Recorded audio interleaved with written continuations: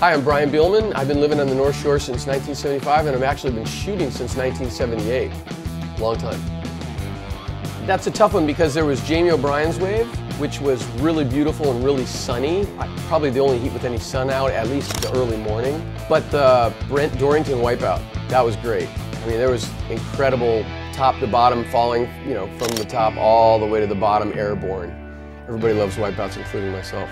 Yeah, when you're out there at Pipeline, you know, everybody's paying attention to the surfers, and it's those kind of waves that nobody catches that you're not expecting that a lot of times turn out to be the really beautiful shots. Just as it touches the bottom where the lip's throwing, that's the nicest shot. It's just a perfect circle, you're looking right through it.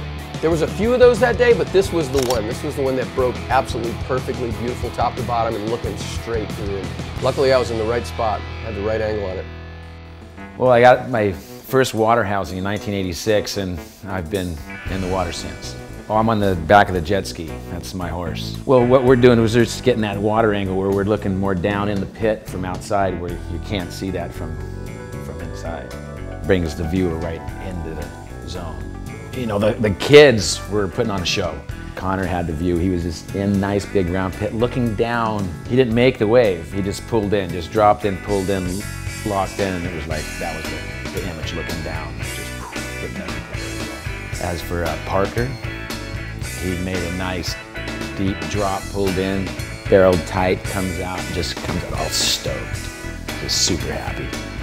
Well, my favorite wave had to be Evan's wave, just because I was right there, and I was kind of like going over the wave, and Evan was just head down committed, and I was kind of like looking over this ledge. The wave was so gnarly. I couldn't even kind of believe that he was going.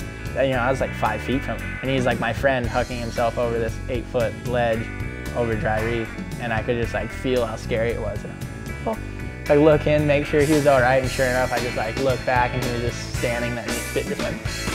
That was pretty cool. Hot stuff.